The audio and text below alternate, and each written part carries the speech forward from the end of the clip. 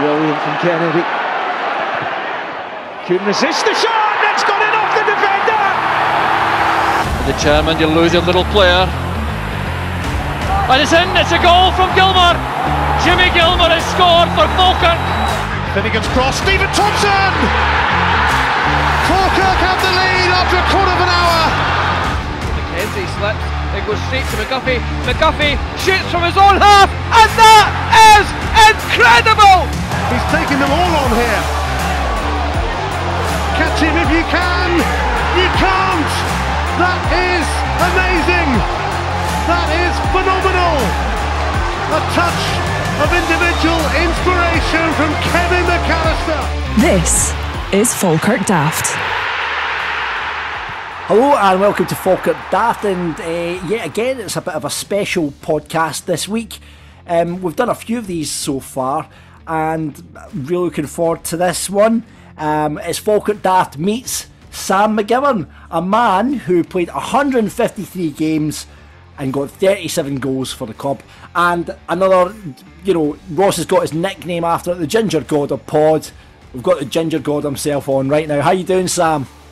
All good, John. Yeah, absolutely delighted to have been, first of all, asked on and get the opportunity to speak to you two Dafties for a wee while. That would be brilliant. You've got that right. We missed you at the Fortress Brockville night, so we thought, let's catch up with you now, get the stories from you, because I'm sure you've got a few to tell.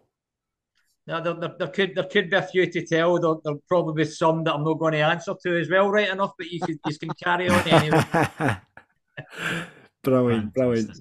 Fantastic. Well, Sam, honestly, I know John's already said it, but and I've said this to you probably about 1,000 times in person. And when he's drunk and texting you at night, Sam, as well. Exactly. Massive hero of mine, and a proper fangirl in here as well. So this is good. Sam, obviously, before we start talking about Brockville though, and everything that went on there, obviously Falkirk, as we record just now, this is a Sunday, the day after the Accies game. Falkirk's having an absolute belter of a season now. What are you made of this season so far? I'm thrilled, and I think we're nearly there. I know we shouldn't kind of be a wee bit early with expectations and things like that, but I think after yesterday we're pretty much there. 3-0 up at half time yesterday, and I know that they got back into the game. I know there's a wee bit of controversy over maybe their first goal. I'm not so sure about it, to be fair. When you see the highlights of the game and you see somebody definitely did step up. Yeah. It looked such an obvious offside, Ross, and I'm not really sure if it was, but it put us in the back foot a wee bit. Obviously, when they got their second one as well, it's kind of squeaky bum time. Yeah. But to be fair, we should have had the game finished at half time again. But I think if this had been a game in the last 4 or 5 years, we'd have drawn or lost that. The mentality is different. We could have scored a few more goals yesterday, even when they did get back into the game. So false scoreline for me. I think we thoroughly deserved it. I'm sure everybody was getting a wee bit anxious in the stadium. But I was kind of all right with that yesterday. Yeah. I was confident we were going to be okay, and it's probably to do with John McGlynn and Paul Smith's. I think that they've definitely got the players. Their attitude's different. Let's face it. They're seeing games out when before, I think, as I said earlier, we could have lost or drawn that one. Absolutely, and I think you're right. I think there is a different vibe. Even though there was a little bit of nervousness when it went to 3-2, as you said, there was also that quiet confidence and not a quiet confidence, but a loud confidence in the crowd and in the feeling in the stadium. Yeah. That, do you know what, we're going to hang on to this, or we're going to extend the lead. We didn't, but we could well have, as you said, we could have easily scored 5 or 6 goals today across the piece. We had 2 or 3 great opportunities at 3-2, to really put it to bed. To be fair, I think even if they'd got it to 3 each, I think it would have been hellish, but I think we could still have. I think we would still have been okay. I think that the players are certainly learning. It makes a hell of a difference as well that we've got the continuity. What we all feel is the right start 11. And I think that we would have seen it out okay even if they'd got another one back. But as I said, we had so many chances just to put it to bed yesterday. and 3-0 up at half time. You think it's all byway, but we've all been there. We've all played in these games, and when another team starts coming back at you, Hamilton, they're decent, and they're strong. And I know there's been a wee bit of moaning about them kicking us all over the park yesterday, but you know what? Needs must. Yeah. If I was manager of Hamilton Accies, I would have had their players telling them to do whatever they had to do to get back into the game as well. Totally. And you just have to deal with it. You do have to deal with it. They were a wee bit ruthless at times, but hey, I'm all right with that. That's what I would have said to the players to get back into the game as well. Yeah. I mean, it's great that you obviously still follow the club, Sammy. I mean, you were at the club for 7 years. You were brought up in Kilwinning, weren't you? You were born in Kilwinning. Who did you follow as a kid? My PE teacher played with Kelly. Right. So that was my grounding was I wanted to play with Kelly. And I was my grounding was first of all Saltcoats Star through my local town in Saltcoats. And we were managed by Stevie Clark's dad. And believe it or not, it's Stevie Clark's dad's funeral tomorrow, which is hellish. I'll be going to that. So he was my first manager in boys football. So me and Stevie left Saltcoats Star and went to Springside together up near Kilmarnock, and we travelled for 2 years together playing with them. And then we're different ways. I went to Kilmarnock, he went to St Mirren. And that was my grounding down in this area, John. We Saltcoats Star, and then we went to Springside, and then Kilmarnock Boys Club picked me up, and Stevie went to St Mirren. So yeah, that was your grounding down here. You kind of followed where if you were going to want to improve, you had to go elsewhere, and it was a bus 3 times a week for me and Stevie, 50 minutes or something during the week, travelling to Springside to play. Aye. I mean, you mentioned Stevie Clark there, Sammy, but I mean, you obviously had, when you were a youth, you won a European Youth Tournament, and you were playing alongside McStay and Nevin, Eric Black, Gary Mackay, all these greats. Yeah. And there was a lot of clubs kind of sniffing about you, but you end up coming to Falkirk. I ended up at Falkirk. You were part-time and you fancied a crack at full-time football, is that right? Is that how you ended up? To be fair, 5.5 years of difficult times for me at Kilmarnock. I wanted to go full time, John, and that was at a time when the Bosman ruling wasn't with us. And if the club offered you the same terms or no less terms than what you were on, you had to sign. Right. In employment law now, that's never be allowed to happen. And for 5.5 years, I was at Kilmarnock. I was trying to get away. And I don't mean to be horrible about that, but I wanted to play full-time football. Yeah. And it wasn't until I went to Falkirk that I learned about the amount of teams that had been in for me prior. And that's no a nice feeling. But, I know. I mean, there was talk about Nottingham Forest, Southampton, all these teams that we were looking at. You. Well, I was down at Forest when I was at school twice on trial, and thoroughly enjoyed it. Played with the third team when I was 15 years old. But the opportunity came along to sign with Kilmarnock, and they gave me a job in the ground staff and all that. So it was kind of leaving school and where is my future? What am I going to do? I did want to play football, and then I thought, if I go to Kilmarnock, then I get the chance of moving on or whatever. But 5.5 years was tough. I'm not saying I didn't enjoy my time at Rugby Park, but it was 5.5 years that I wanted to move on to better things. And fortunately for me, at the end up, it was Falkirk. And I wouldn't change that for the world. And it was Billy Lamont that brought you in, wasn't it? Billy Lamont brought me in, and we were in the Premier League at the time. And my first game was against Celtic at Parkhead, having signed in the Saturday morning. Wow. It was mad. So went to Billy's bit for my lunch with him and his wife before I get taken to Parkhead for my first game. Yep, brilliant. How did the move come about? Did you hear? Did obviously, because I don't know how it would have been back in the day, Sammy. Was it phone calls between the managers, or was on a Friday night, Ross? Right. Off the Saturday, and it was Billy that phoned me because Eddie Morrison was the Kilmarnock manager. And Eddie was really good to me, to be fair, as was Jim Clooney prior to that. Eddie phoned me. Billy phoned me Friday night. All right, son. I'm like, who's this? Billy Lamont here, Falkirk manager. I said, oh, all right.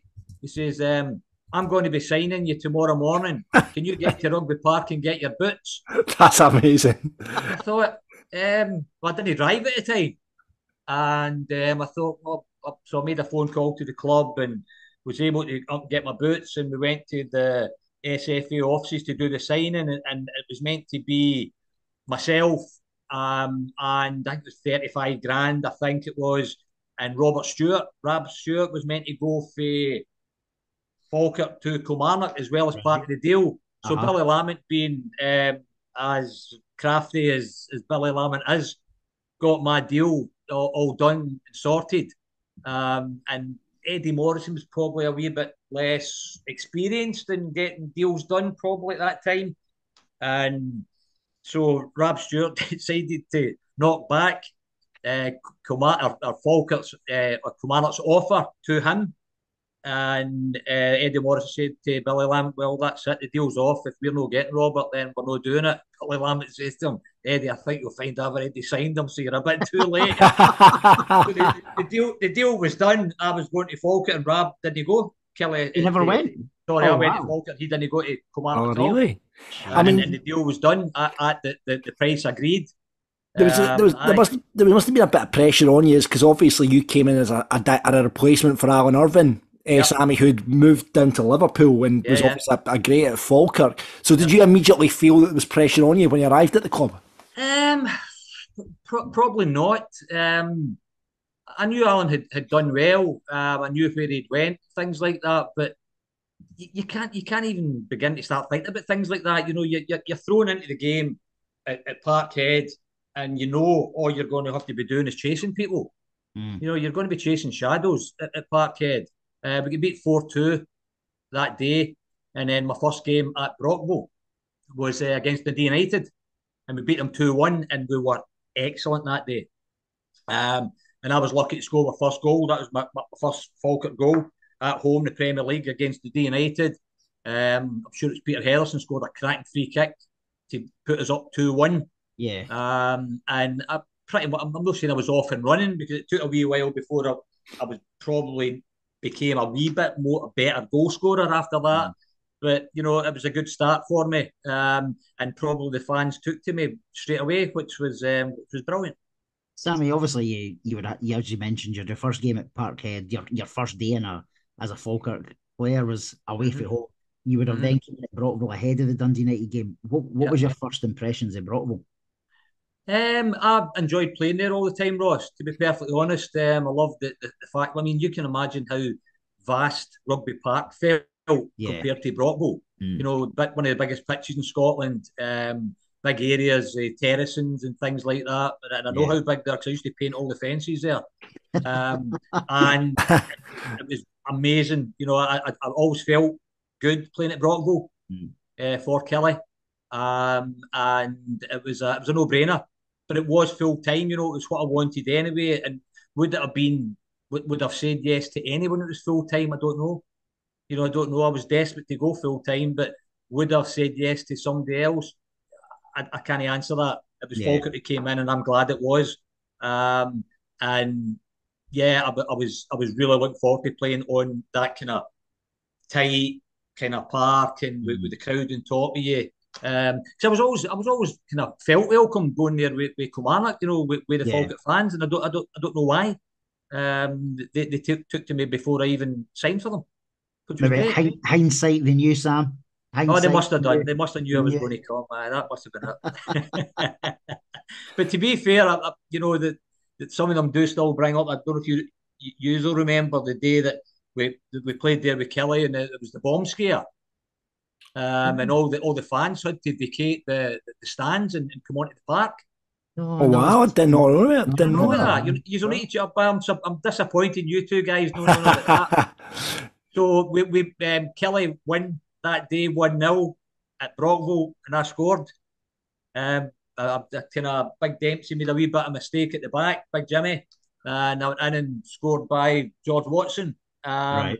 And I don't know whether. I'm not saying the Falkirk fans took to me that day, but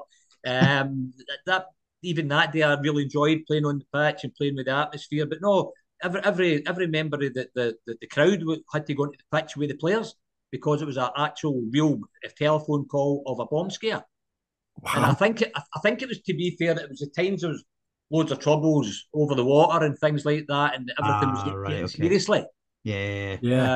And that's exactly what happened that day. So there'll be plenty of Falkirk fans who do remember that. So that is a brilliant. You two are right down in the history of the club now. You both of you will tell you. To be fair, I've seen plenty of bomb scares at Brockville myself. You know, I'll be honest with you. I so have I, John.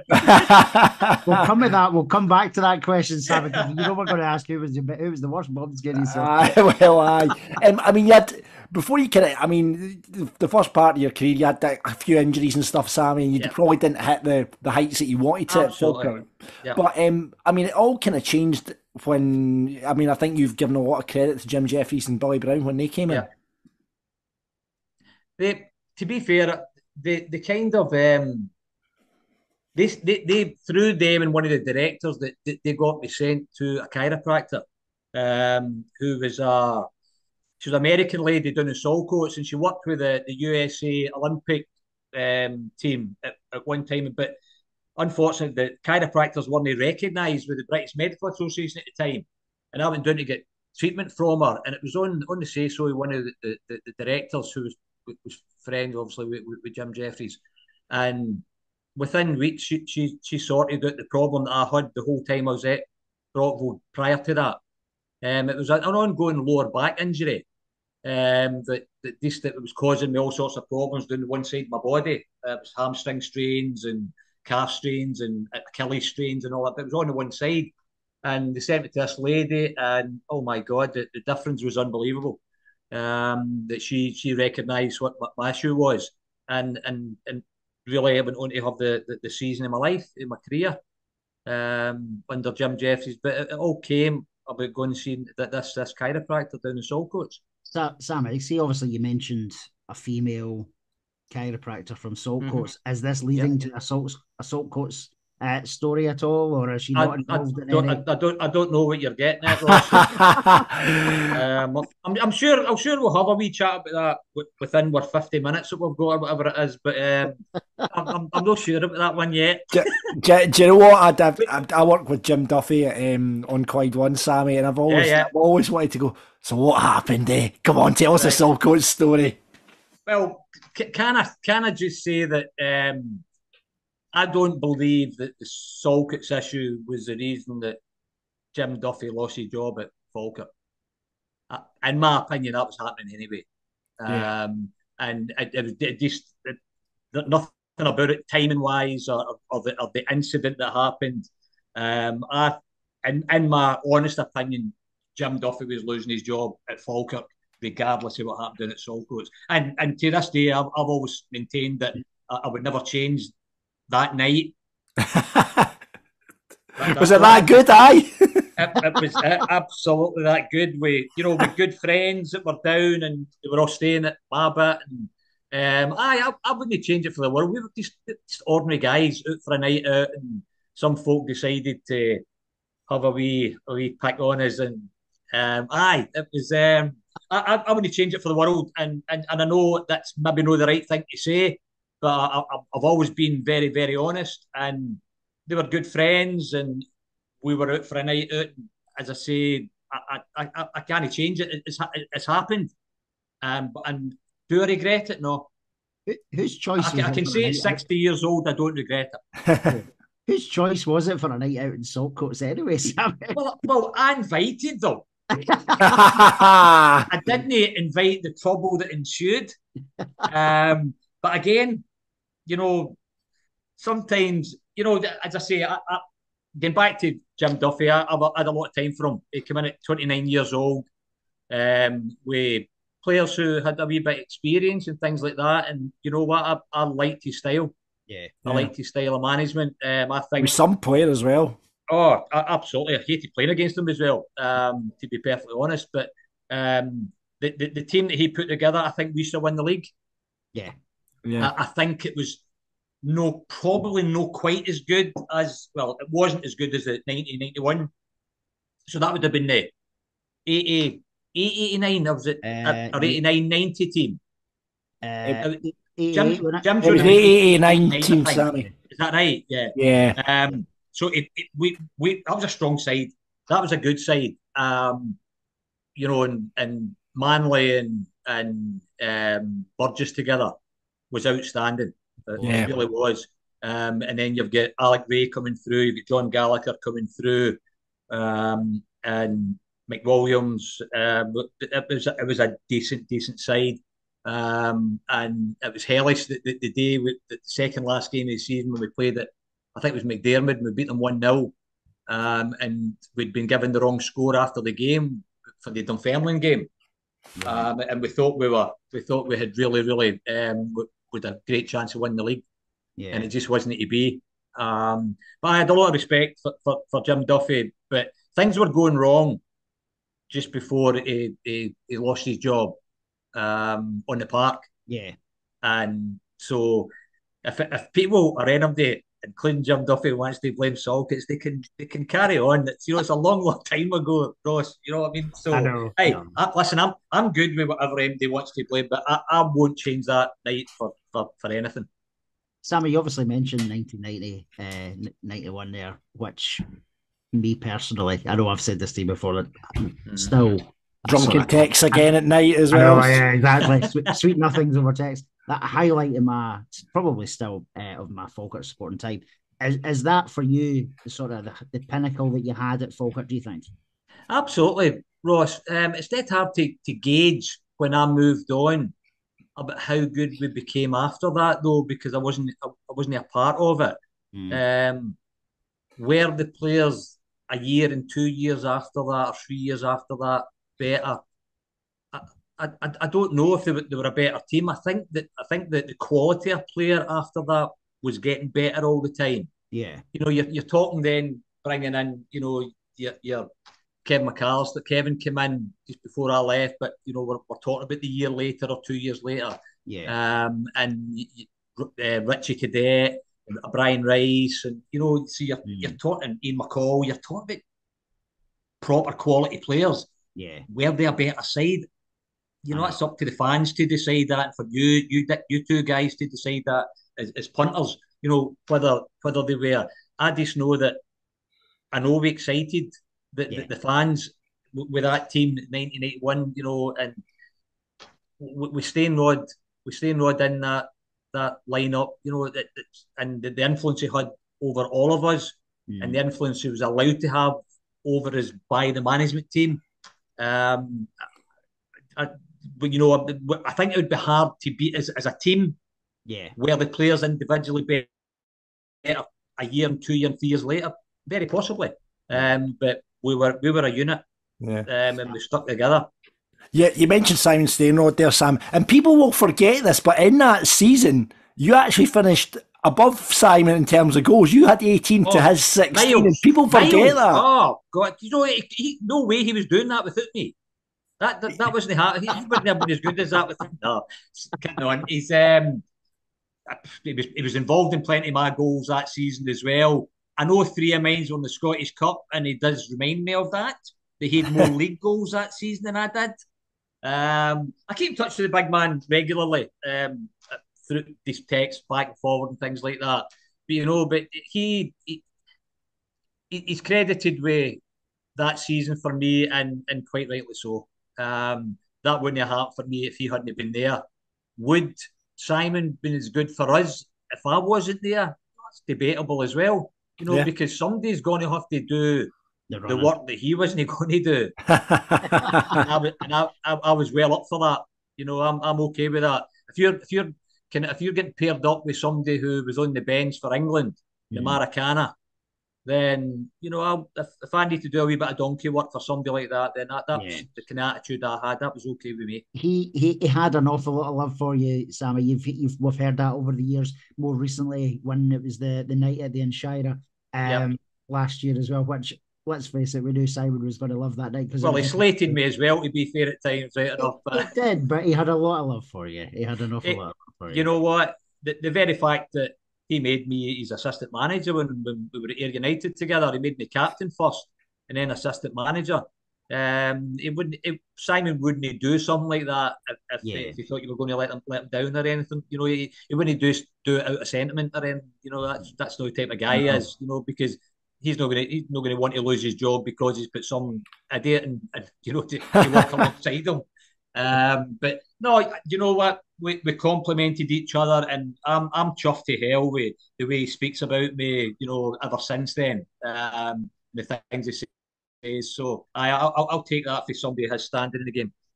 Go on, we need to mention the hat trick against Airdrie, Sammy. Come on, I know you love to talk about that.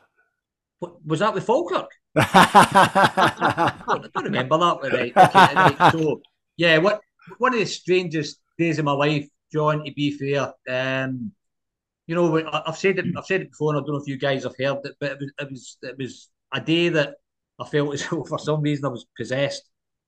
I kind of bring myself down a wee bit about certain aspects of my game when I played, but you know, I've got to know the guys I played with fairly well and about what they were going to do in a game and where they were going to put the ball and things like that. And I think I was quite good at reading, you know, the game probably more than I was about controlling a football and things like that. But you know, when Deeks and Simon and Tom McQueen and guys like that are getting into a good position, I tended to know where where they were going to put it, and certainly I think more so. I'll just go off the track with the day at Airdrie a wee bit. The night we played Ayr United at Brockville, the live Sky, the first live, the 4-2 one, the 4-2 game, 4-1 game, yeah. You know.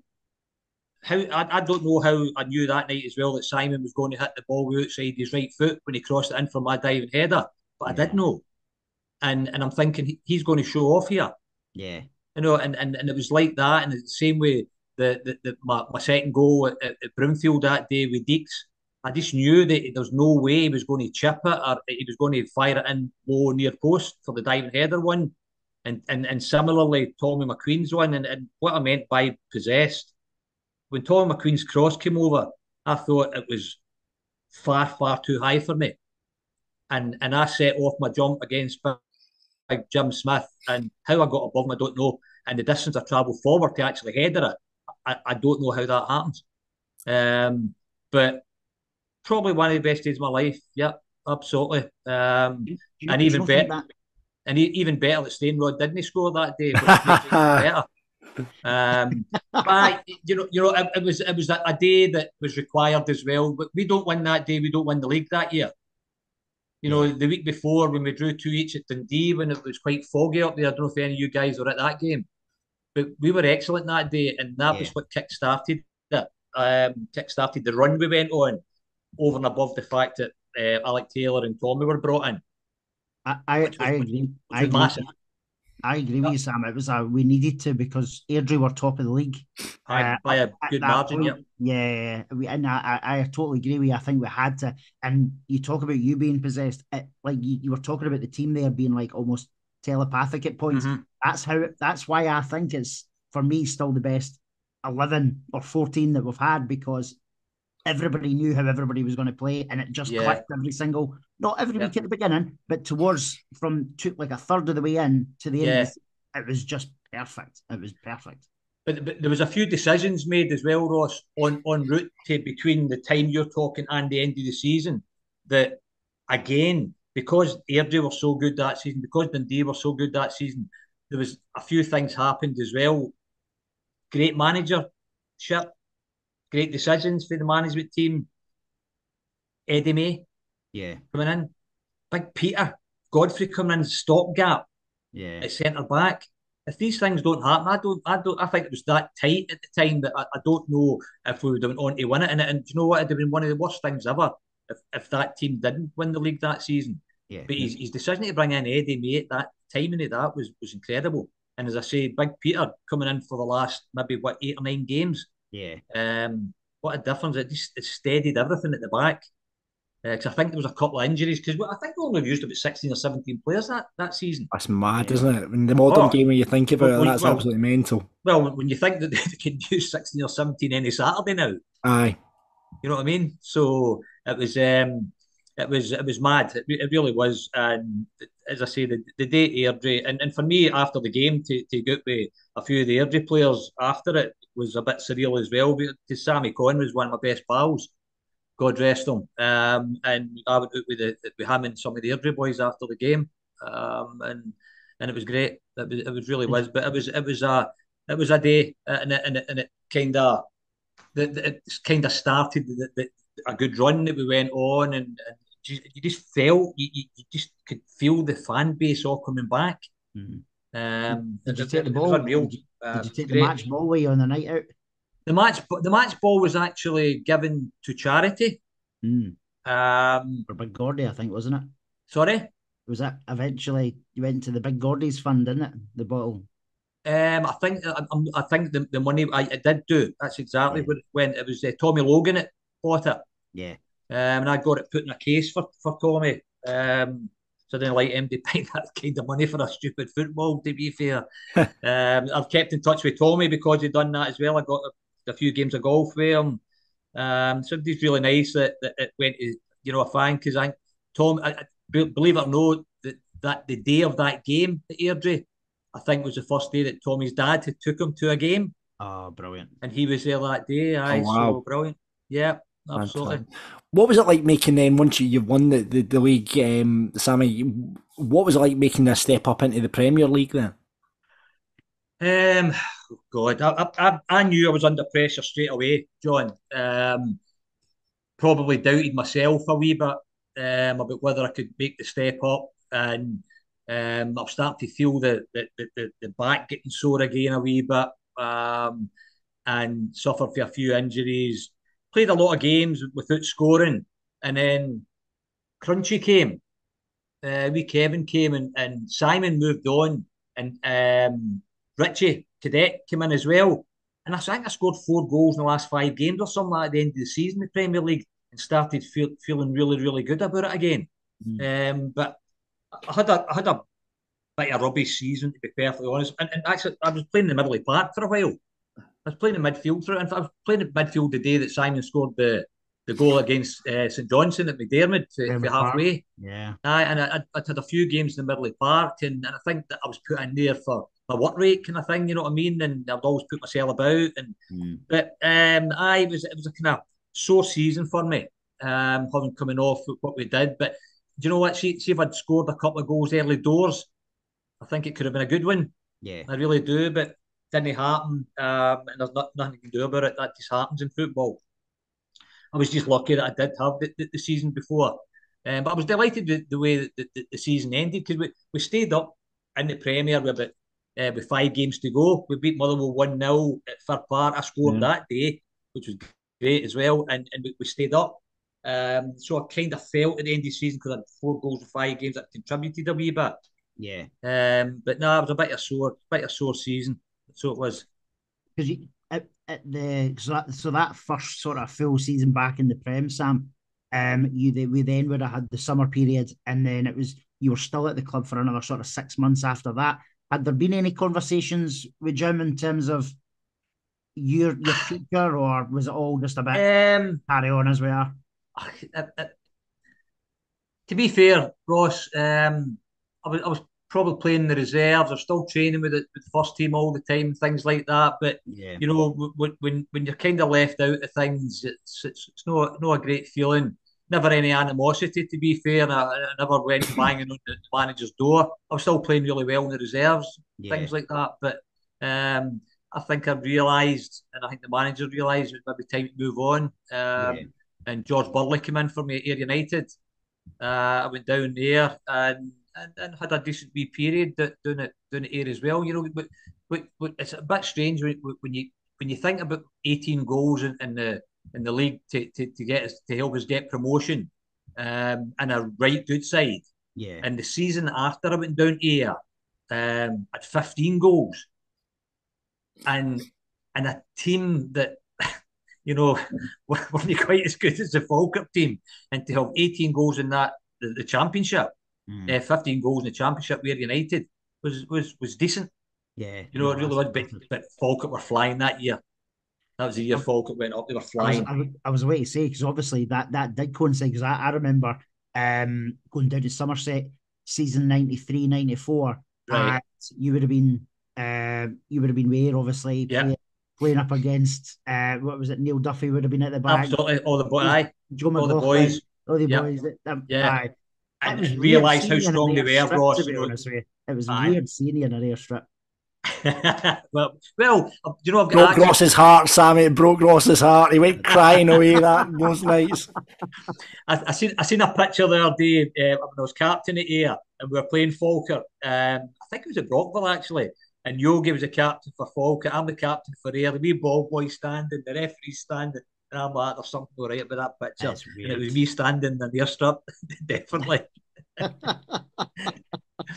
But I enjoyed my time down there as well. And every time I came back to Falkirk, or the Falkirk fans were down at Ayr, I'm still well received, which is nice. I mean, Sammy, you've recently, with all your achievements that you had at Falkirk, you've got your face emblazoned on the stands now. One of the 6 legends that are on that stand now. How does that make you feel when you turn up at the stadium and you go, there you are, I'm up there? Unbelievable. And you know, it's funny because when I was contacted by the club to say that it was happening, I didn't really know what their intentions were or how it was going to be up in the stand, and you know, and you think to yourself, you know, that you're going to have to be sponsored to be up there as well, you know, and the company's going to have to come in. And I've actually spent a wee bit of time with the company that I've sponsored my bit in the North Stand. And that was really nice as well. Me and my wife spent time with the folk for the company that are sponsoring us, and it was absolutely brilliant.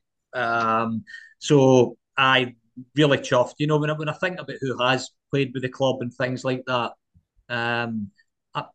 it's weird to think that I'm still as well received, or even better received now with the club than probably I was when I played with them, and it's really, really strange. But nice. That is really nice, and to be in that stand with, you know, Tiger McLaughlin and Russell Latterby and Simon Stainrod, Andy Nicol, it's frightening. And to meet the legends that are put up for that, it's great. It really is. It's really nice. That was a brilliant picture. Back at the start, back at the start of this season, wasn't it? When the Dundee United game, I think it was, and there was yourself, Tiger, and Yogi was there. It was brilliant. Brilliant to see. You have no idea how many fake email addresses Ross set up to make that happen as well, Sammy. See, to be fair, guys, I hadn't spent much time with Tiger, with John McLaughlin prior to that, and to sit that night with some of the companies that sponsored the stand, and sit with him and his wife was fantastic. You didn't mention Alex Ferguson. Don't, whatever you do, don't mention Alex Ferguson to Tiger McLaughlin, Sammy. We found that out at the Forest Novel night. Do not mention Alex Ferguson. Okay. You know, that's the first thing I'll say to him when I see him the next time. Definitely. But him and his wife were brilliant, honestly, and it was great to see Andy Nicol. I'm not saying Andy was an underrated player, because you know, when you think about, you're still looking at games just now, and you know, looking for blame in games when somebody makes a big mistake, especially how much the game has changed, and we're playing out for the back, and you know, the goalkeeper is so involved, and your centre backs are so involved. I don't remember Andy Nicol making a mistake in a game that cost us a game. I don't ever remember that. Stalwart, wasn't he? Absolutely. Proper stalwart. He was. You know what I mean? And I know we're back 3 or we're back 5 have been fantastic this season. They really have. There's been a couple of wee mistakes in there, which is going to happen because of the way we're being asked to play. But Andy Nicol was never one of the ones that made a mistake. If that ball had to get planted elsewhere, then it did. And you know, you think back, you know, your big Crawford, and well, Yogi did get the ball down a wee bit and trying to play, to be fair, but most of the guys I've played with, you know, when they're playing at the back, they know what their position is, they know where their place is in the team. Well, to be fair, Big Manley thought he was a better player as well, to be fair. He liked to pass it about. But, you know, by and large, you know, your defenders should defend, and that's what Andy Nicol done, and he was fantastic at it. It was. Right. Well, so we've got some quick fire questions for you now, Sammy, if you don't mind indulging us. Just about your time at the Club, that'd be great. What's the funniest shout you've ever heard from the crowd when you've been playing? Have you anything stand out? The funniest shout. To be fair, probably one of the funniest ones was when I was actually at Kilmarnock and I was overtaking corners for Kelly against Falkirk at the time. And some of these shouts were absolutely unbelievable, but they were in kind of in a nice way, and that's probably one of the things that endeared me to the Falkirk fans at the time. It was probably mostly about my mop of hair or something like that. But no, by the way, there was I think there was one that went for a long time as well. Somebody in the stand that kept shouting chicken legs to me and things like that. You know what I mean? Me with my big muscly legs and everything. But I don't, other than getting severe stick off away opposition, I've never had any real crazy ones for the Falkirk fans, to be fair. I've always been all right with them. They thought my body was in decent proportion, I think. Good stuff.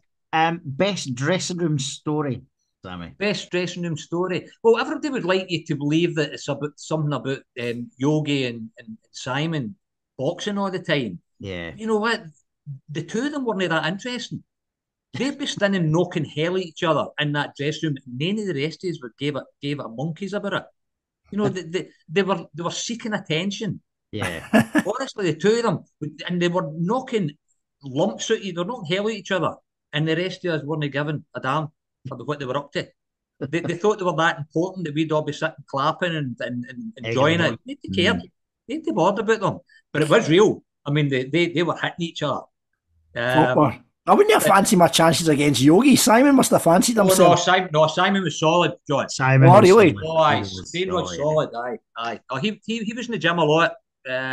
He became quite pally with a boy down at Airdrie United who ran a gymnasium. And Stainrod spent a lot of time in the gym. And no, to be fair, Yogi was pretty solid as well. But it's a toss of a coin between the two of them. Oh, really? Wow. Aye. Yeah, I mean, I don't think I need to ask you who the best manager you were working on. I'm assuming the answer is Jim Jeffries after you spoke about him. Who was the worst manager to work under? Oh God, do you know what? Every manager I've probably played under has been pretty good to me, John. Yeah. You know, and it, worst manager in my time at Falkirk. This would be something the Falkirk fans will probably agree with, but no, because I didn't like him. You know, it wasn't because of that. But Davy Clark's ideas in the game, you know, they weren't what Falkirk wanted or needed at that time. Were very defensive, very negative. Yeah. But Davy was good to me, and whenever I was available, fit to play, he would play me. But he was very. I mean, he used to play when he played himself. He played 25 yards behind his centre half as a sweeper. Wow. And that's the way he kind of had you set up. You know, everything was about not losing goals, no losing games. But it wasn't pretty. It wasn't pretty. To be fair, at the end of that season, we stayed up against Celtic at Parkhead, which was good. Jimmy Gilmore? Jimmy Gilmore's 25-yard thunderbolt into the top corner. But you scored first, though, didn't you? I scored after 40 seconds. Yeah. People forget that as well, Sam. Yeah, get that in. We flick on for Big Crawford. So that was the day that Davy Hay got sacked that night. Yeah, that's right. I mean, Celtic weren't going to win the league anyway, but I think mathematically they could still have. But Rangers won the league that day. Yeah. And Davy Hay actually got sacked that night, I think. We had 2 games left. Aberdeen away and Celtic away, and we had to win one of them to have any chance of staying up. We were like, oh God, we're down. We're gone. And what a night out that was, surely. You know what? We done well that day. You know, I know there wasn't a massive crowd, there wasn't massive pressure. Well, there was massive pressure on because if we didn't get a result out of the 2 games, we were down. Yeah. But you know, when you compare their 11 against our 11 that day, their front three were Alan McInally, Brian McLaren, Mo Johnson. Yeah, We beat them. And apparently the paper said that me and Ken Eady were better than the three of them. So we'll take that as well. Exactly. Take that as well. And their goal that day shouldn't have been a goal either. They got a penalty. It was never a penalty, you know. And Shocks. Shocks, Sammy. but that was a big deal that day as well, and probably in the history of the club as well. You know what I mean? That was great. So, but you said obviously Simon's up there as sort of one of the best you've played with. Who's the best player you've ever played against? Do you think? Played directly against as a striker, playing against a centre half. There's two. Or any position really. Just well. I think that the best player I've been on the Parkway is Paul McStay. Right. Yeah. Even at the level you played at with him, Sammy, when you were come up through the youth system with him, could you tell even then he was an absolute player? Yeah. Oh, unbelievable. And you know what? He was as good at 17 or 18 as he was when he was 30. Yeah. Or 25 or 26. He was just outstanding. And at a time when some people think it's no an outstanding player that just holds possession all the time. But he was the first one that I ever seen that any time he was under pressure on the park, he would still find his pass. He would still retain possession. And I know some players are quite capable of doing it, but he done it in a way it was classy. And probably he should maybe in his career been a wee bit more forward thinking and maybe scored a few more goals and things like that. I know a lot of people have said that, but he was outstanding. But the two most difficult centre backs I've come up against was Paul Elliott for Celtic and Terry Butcher for Rangers, because the two of them had everything that I had nothing on them. My pace. The two of them were lightning fast. Yeah. And brilliant in the air. I mean, I was decent in the air for my size. Yeah. And would fancy my chances against most to get a few headers in the game or whatever. But Butcher and Elliott, I mean, I'm sure I'm probably went through some games against the two without even getting a kick in the ball. They were that good. And good Rangers and Celtic sides, to be fair, as well. That's right, but they were difficult. Yeah, and what was the best goal you scored, Sammy?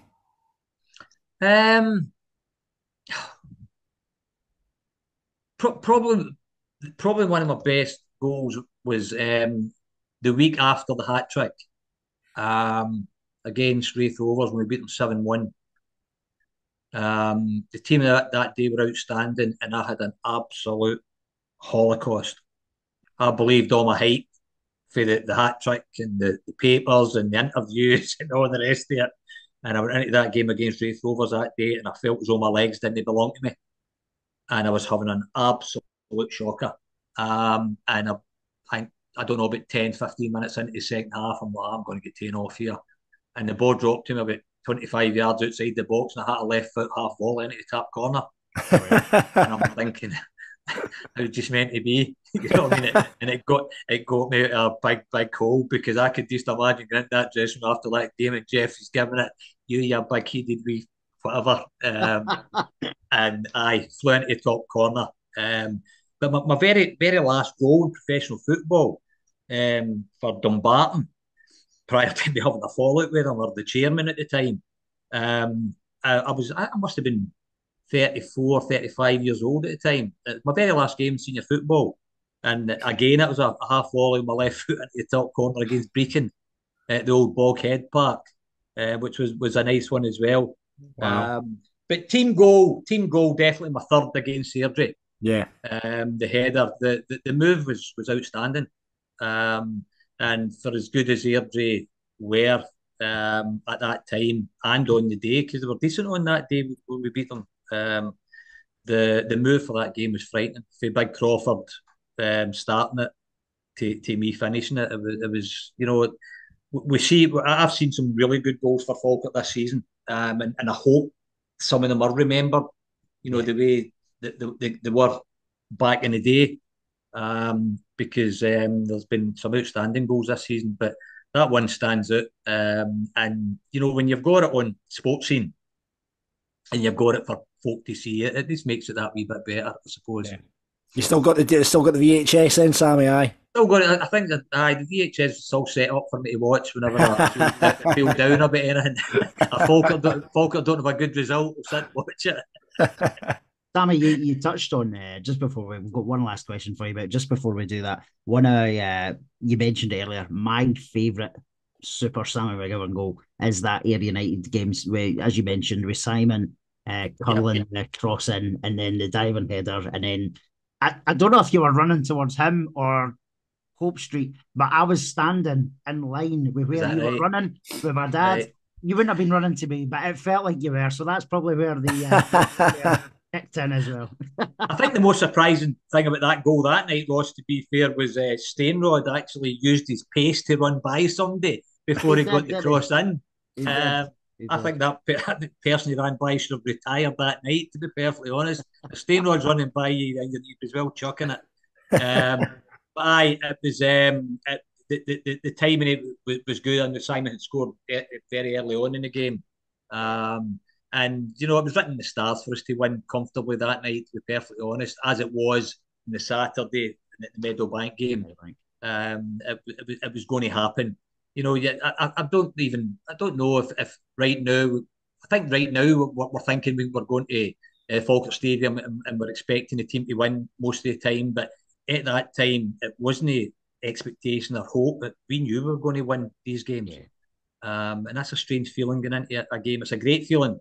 Get into a game where you know you're not going to lose it and you're actually going to win it. And that was the kind of feeling that night against Ayr. But that was a nice goal. That, again, as I said earlier on, you know, I knew where Simon was putting that. I knew he was going to show off. And the reason I probably didn't go and celebrate with him was he'd have been away celebrating himself for his cross with the outside his right. Brilliant. And just finally, Sammy, what was your favourite Brockville memory? Probably after winning the league that night, even though I didn't play against Meadowbank. We were treated like kings after the game. You know, there was no expense spared, and I know it's not about money and things like that, but sometimes it's just nice to be made feel special. And that night, the club made us feel really, really special. We celebrated with all the players for the reserve team and the YTS, you know, the young apprentices and things like that. We have kept in touch with a few of them over the years as well. And for them to be involved that night as well after the game, and obviously it was David Holmes that was there at the time as well, which made us feel like a bigger club than what we were probably. But that was a great. That was probably my best Brockville memory was that night after that game. Just how I mean, we were a proper team for the full season, and it kind of showed in the way we celebrated after it, I think. So, you know, that I know that's no one that the fans get to be involved in and things like that, but it was dead special to us. Brilliant. Well, listen, it's been an absolute delight to speak to you, Sammy. This is like me with Tam Lang. He's just a quivering wreck there, waiting to chat to you. But it's been an absolute delight, and we're glad we've got you on Falkirk Daft after you missed out in the Fortress Brockville night, and hopefully get you. I think there's probably a lot more stories to tell and a lot more, so we'll need to get you back on at some point. And do you know what, it'd be great to get you on to get your perspective next time you're at a Falkirk game, and come on and you can give us your perspective on one of the games. That'd be brilliant. Absolutely, that'd be good, pal. Yeah, I look forward to that, and it's been a delight to speak to the two of you, honestly. Great. Fantastic. Listen, thank this has been a very special edition of Falkirk Daft with the Ginger God himself, not Ross, Mr. Sam McGivern. It's Falkirk Daft meets Sam McGivern. Thank you very much for listening or watching, and we'll see you on the next one.